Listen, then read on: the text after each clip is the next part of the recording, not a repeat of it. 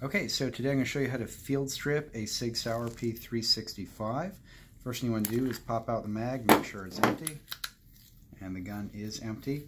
And we've got the slide locked to the rear, which you can accomplish by pushing up on this lever and pulling back on the slide.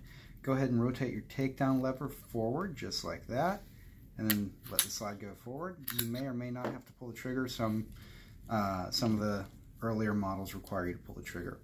Go ahead and pull out your recoil spring guide rod assembly and the barrel, and that's how you field strip it. Now, while you've got it apart, you may want to clean it, and to do that I would suggest making sure that these rails are clean, as well as your sear back here, and making sure this area is clean, and of course cleaning out the feed ramps and chamber and the bore on your barrel. To reassemble this pistol, take the slide upside down, barrel upside down with the lugs up, insert the barrel back into the slide. Your recoil spring guide rod assembly, the thin end goes facing the back of the gun. The thick end with the polymer cap here goes toward the front of the gun.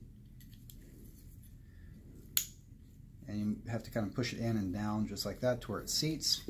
Now on some of these guns, this takedown lever likes to kind of pop back, and to get it back into the correct position, you simply push up on the slide stop and rotate that takedown lever back forward. Slide the slide back onto the rails by lining it up with those rails and just pushing it straight back.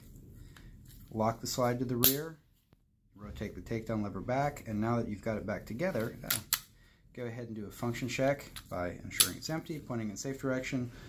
Pull the trigger, leave your finger depressed to the rear on the trigger, cycle the slide, and then slowly let up off the trigger, and you should hear and feel a little click. Just like that. Alright, thank you very much for watching.